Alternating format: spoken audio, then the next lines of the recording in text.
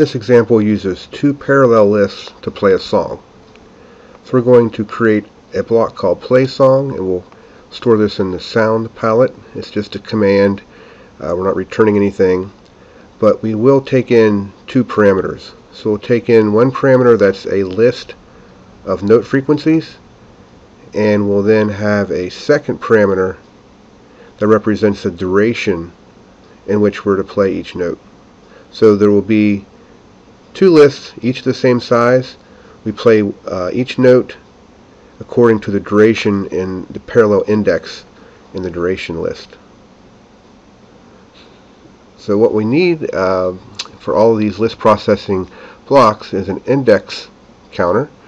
So that's being defined here. And then going back to sound and editing play song, what I do is create first initialization of that index to 1. So we want to start in the first notes list and first duration list index,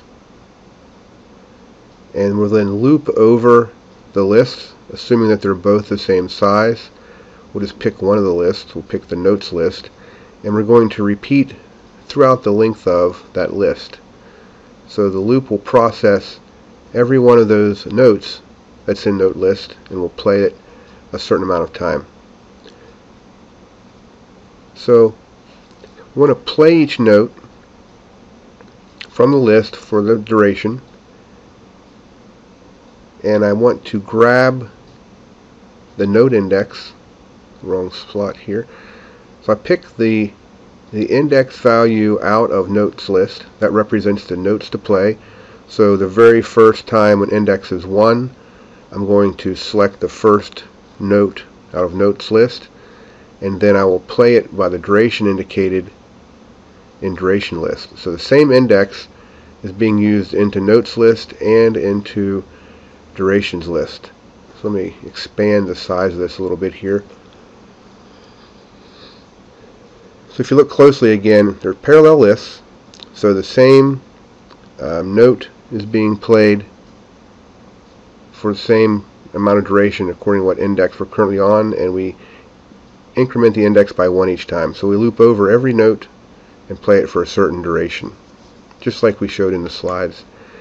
So to invoke or call this block, we will repeat this song twice. If you have a chance to type this in and play it, we'll just play this little tune twice. And if I call the play song block here, what play song requires is a set of two lists, as we noted, and I also want to wait or pause after each time I play it. So I'll play this song twice, and I'll pause for 4/10 of a second between each playing. So to create the list, I go over to the variables palette. I'm going to drag this list structure here twice, once for the notes and again for durations. And I'll have just 3 simple notes that I play, and I'll have the corresponding 3 durations.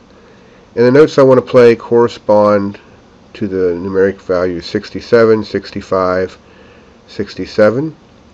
So those are the 3 notes, and then I want to play them for the same duration. So I'll put 0.15 for each of these.